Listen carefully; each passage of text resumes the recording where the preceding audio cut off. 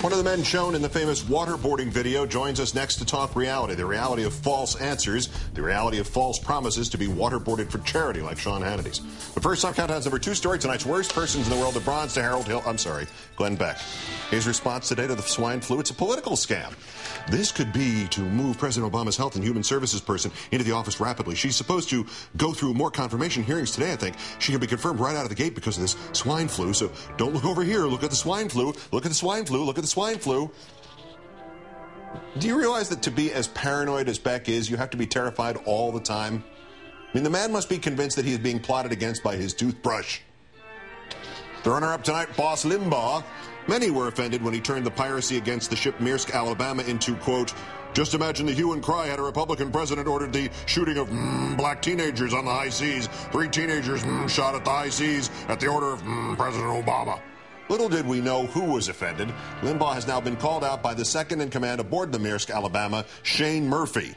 It feels great to be home, Murphy said, with the exception of Rush Limbaugh, who is trying to make this into a race issue. It's disgusting. It's hate speech. I won't tolerate it.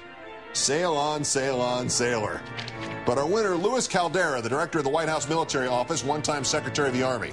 This morning, dozens of New York City and Jersey City office buildings were evacuated. The occupants sent running into the streets in grievous panic in what was, for a few minutes at least, a chilling flashback to 9/11. The backup Air Force One, trailed by 2 F-16 fighters, flew low over Manhattan with sharp turns and banks, over the Statue of Liberty, over the World Trade Center site. This was, quote, pre-planned, pre-coordinated with everyone involved, said an FAA spokesman named Jim Peters. Not, of course, pre-coordinated with everybody in the buildings who thought fighter jets were chasing Air Force One, or more correctly, a jumbo jet, since most people couldn't even see the logo. The New York Police Department later revealed it knew about this too, but it had been barred by the FAA from warning the public. This nightmare was, according to that FAA spokesman Peters, a military flight over New York to take photos. A photo op. The FAA and the Air Force scared the hell out of thousands of people, a large percentage of them witnesses, even survivors of 9/11. And not only didn't they have the common sense of a 4-year-old to warn anybody, but they had the unmitigated, unforgivable gall to order those in the city who did know not to tell anyone for a photo op.